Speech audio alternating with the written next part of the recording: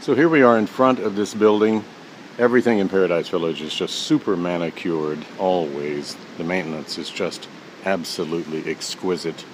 They are doing a little bit of work because it's low season, and so there are a few tools and things under each of the two main palapas on either end here.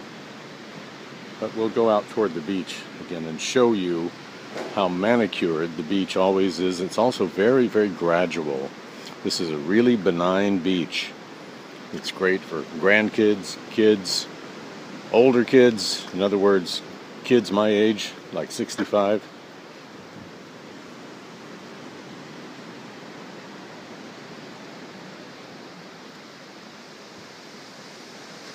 They keep a gas grill down here if you want to come down with family or friends and grill under the palapas.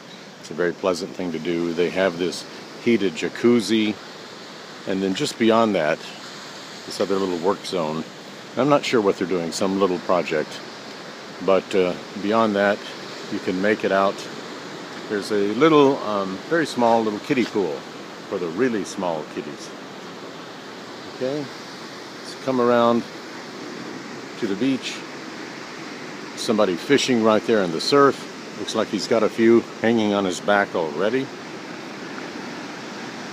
So if you're so inclined, you can try to catch your lunch every morning. Lots of palapas. You'll never be here even in high season and not be able to find a nice shade on this always manicured and beautiful beach.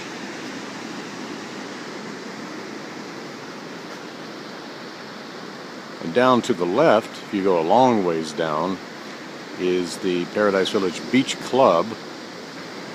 And there is a restaurant there, which is very good actually, with wait service onto the beach. And they have towel service, another big pool, and you have the use of that. But on the other hand, this pool, this facility right here in front of this building, no one can use it. No other Paradise Village owners can use it or guests, except people that are either owners or guests of this particular building, the Residences building. The unit we're going to see is on the left on the 5th floor.